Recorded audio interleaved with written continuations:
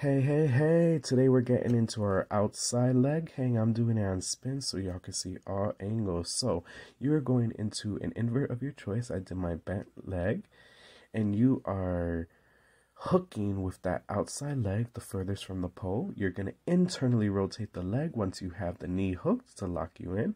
That other opposite leg, or the leg on the inside, is straight and reaching back to help you arch your torso.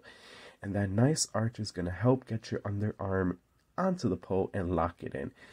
So your main points of contact are that knee, the hip, and the underarm. So everything is squeezing tight, really engaged, and you're just chilling. Practice taking off one hand at a time, then both, and then no hands at all and chilling. And of course, try both sides. Have fun, y'all.